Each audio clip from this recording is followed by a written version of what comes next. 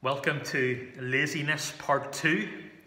Laziness Part 2, or it should be better called I'm on my way from laziness to diligence today. That's in light of the Proclaimer's song. But please turn with me to Proverbs 26. Proverbs 26 and verse 13. I want to read just a couple of verses here. 26 verse 13. A sluggard says, there's a lion in the road, a fierce lion roaming the streets. As a door turns on its hinges, so a sluggard turns on his bed. A sluggard buries his hand in the dish. He is too lazy to bring it back to his mouth. A sluggard is wiser in his own eyes than 7 people who answer discreetly. Let's pray. Father, we ask today that you would give us wisdom. Help us to see the underlying motives of laziness. Help us to see ourselves, but most of all, help us to see the Lord Jesus and to recognize in him there is free and full forgiveness. Equip us, we pray, in Jesus' name. Amen. So we're in Laziness Part 2. And we saw last time that the lazy person is labelled as the sluggard in Proverbs. And there is a sense that we're to poke fun at the sluggard. But we also saw that laziness, it is laughable, but it is lamentable. It is a sin. It irritates others, it's destructive, and it's a poor use of the opportunities that God has given to us. And if laziness causes these problems, I think it would be useful to look beneath the surface to why we are so lazy and to the motivations of the sluggard. And we'll be in Proverbs 26. And we're going to look at some of these motivations that drive, that underlie the lazy person, things that we wrestle with. And the first one there is the sluggard makes excuses out of fear. The sluggard makes excuses out of fear. Look at verse 13. The sluggard says, there is a lion in the road, a fierce lion roaming the streets. And verse 13, as you first look at it, it seems reasonable, doesn't it? Somebody said to the sluggard, there's a lion. And the sluggard says, I'm not coming out today, I might be eaten up. It's outside, it's roaming the streets. Have you read the news? And I think that's pretty wise advice. Stay at home. Keep your children in. If somebody said to you today, there's lions roaming the Strand, you'd stay in. You probably wouldn't. You would be interested and you'd probably, I'll take a wee trip down on the number 57. But it looks like wise advice, except whilst there are lions in Palestine at this time, you wouldn't meet a lion strolling around every corner. Lions aren't like seagulls. Lions are a rare event in Palestine. Commentators say it was extremely unlikely you would come across a lion. In other words, this isn't a genuine fear. This is the sluggard making an excuse. And notice how the lion is called. It's not just a lion, it's a fierce lion. I'm not really big up on lions, but I always thought that all lions were fierce. I don't think you could get an unfierce lion. But you see what he's doing?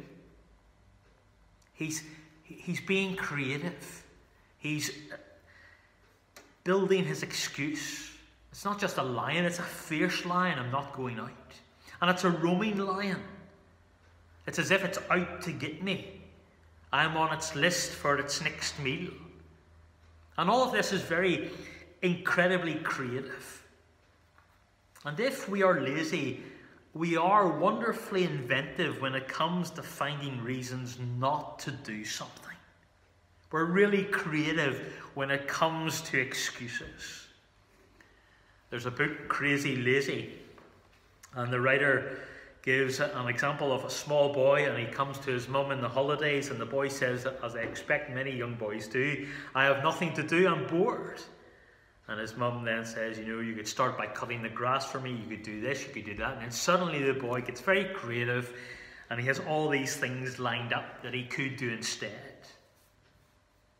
And when we're lazy, we do get creative. We make lots of excuses. Perhaps you recognize that in yourself. When you're challenged to attend something, when you're challenged to take something on, the excuses line up. When you're challenged to change something, to think differently, it's too hard, and we're lazy, and we make up excuses. And I think here, Proverbs goes a little bit deeper. I think there's hints to it. That underlying some of our excuses, some of the sluggard's excuses is fear. So the excuse about the lion is fear. And I think often we're lazy because we don't want to face up to things. And we let fear paralyze us. Some of us are lazy because actually we're fearful about failing, about getting it wrong. I read an article about being a leader in a church during the pandemic, and I was talking about being fearful about making the wrong decisions. And then the writer said, sort of released us from that fear by saying that, has anybody ever ministered in this sort of pandemic before? So don't fear, just you will get it wrong, you will get it right. Don't let it paralyze you. Sometimes we're fearful about being out of our depth, and so we don't go there. Or we're fearful about making the wrong decision, fearful of commitment. And I can be fearful. If I have a person that I need to respond to about a really hard topic, I'll put it on the back burner. I'll suddenly have all these other things that I need to do. You can be fearful. The sluggard makes excuses, and very creative excuses. And secondly, the sluggard won't move out of comfort. Verse 14 of chapter 26. As a door turns off on its hinges, so a sluggard turns on his bed. The door is attached to its hinges. The door can't move off its hinges. And the proverb says it's like a sluggard on his bed. He might puff up his pillow from time to time, he might roll over, but that's about it. He's glued to his duvet. He's comfortable. And that can be our laziness. We can be addicted to our comfort. And if anything puts that at risk, if anything threatens that, if anything disturbs that, then we put it off. Sometimes it's comfortable to sort of let everything happen around us. Sometimes it's comfortable if we're the focus, or we have everyone caring for us. It can happen in a family. One person expects everything to gravitate around them. It can happen in a workplace. It can happen in a church. And then we forget Philippians 2 that we've memorized, the sacrificial service for the eternal well-being of others. The sluggard won't move out of his comfort zone. And thirdly, the sluggard craves satisfaction, yet never gets it. The sluggard craves satisfaction, yet never gets it.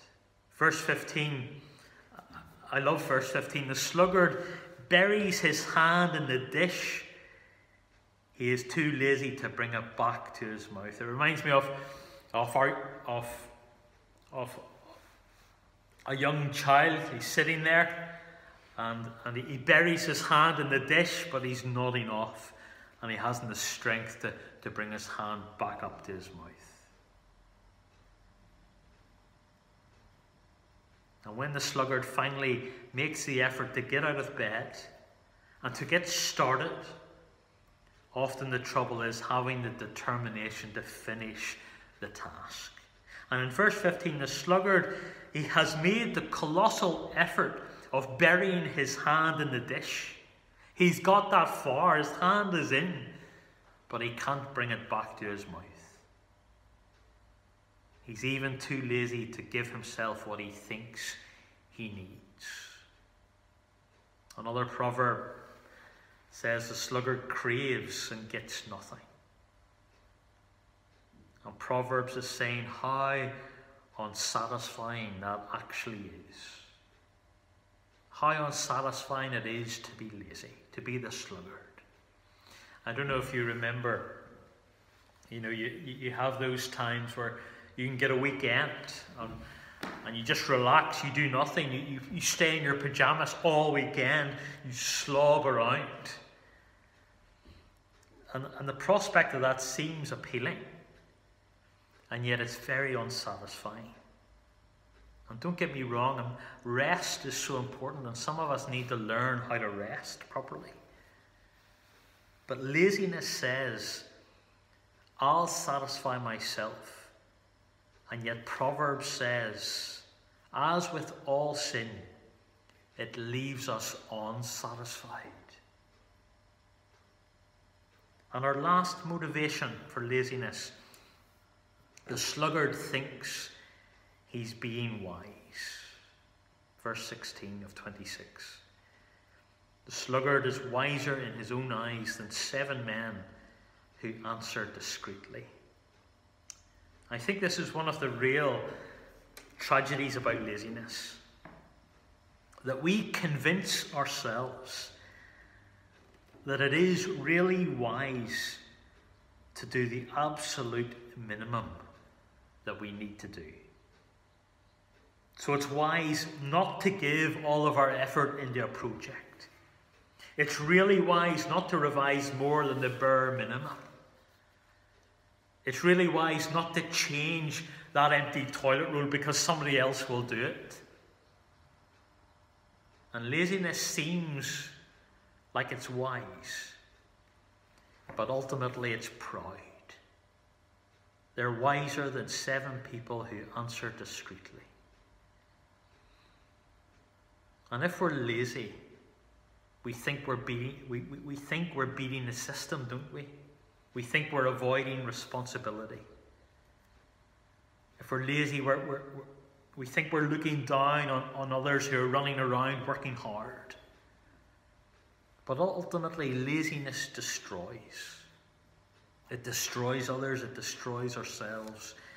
And it's like a slow burning decay of the soul. So that's our 4 motivations for laziness. And next time we're going to look at how we move from laziness to diligence. Let's pray. Let's pray for God's help. Father, we pray today that you would help us to read these verses, to reflect on them, to pray them through. Help us again, as we saw with these problems, to identify the motivations in our own hearts, in our own lives, and help us to confess them and to move in the right direction. Again, we thank you that in Christ you have given us purpose. You have made us for productivity, for hard work. And we pray that you would help us to fulfill that purpose. In Jesus' name we pray. Amen.